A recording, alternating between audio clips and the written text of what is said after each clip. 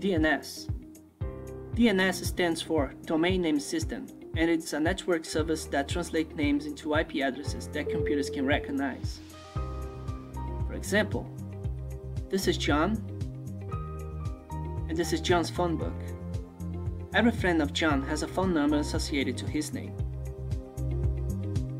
As a comparison, DNS serves the phone book for the internet, meaning websites like Yahoo, Facebook, or Google will be translating to a very specific string of numbers called IP address. In this project, we use DNS as a channel for malware.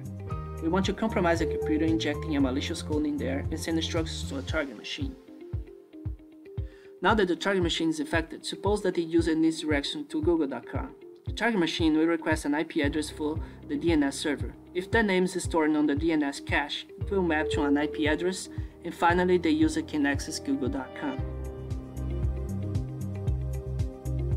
But what the user doesn't know is that we keep track of every movement in its computer, and the malware starts to act as soon as he opens a browser. And at the same time the target machine is making trustable IP requests, the malware is making malicious requests to the DNS server, receiving commands to extract files or any output. And all the process is being controlled from the DNS server that acts as a command and control server, sending those commands back to the victim's machine. In the first stage, we make the DNS server listen to a new or a returning response from the malware, so we can keep track of them in our interface. When a target machine starts, the malware starts as soon as the user login, sending the MAC and IP address of the target machine to the server, which creates a specific folder for that victim. Now let's see what it can do. We have our server on the left and the possible victim on the right. Let's send a list directory command to the malware.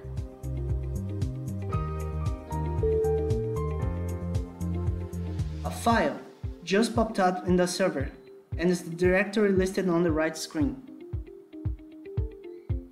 Now let's steal a file, send its name to the malware. Another file just appeared in the server, and it's the very same file from the victim's screen.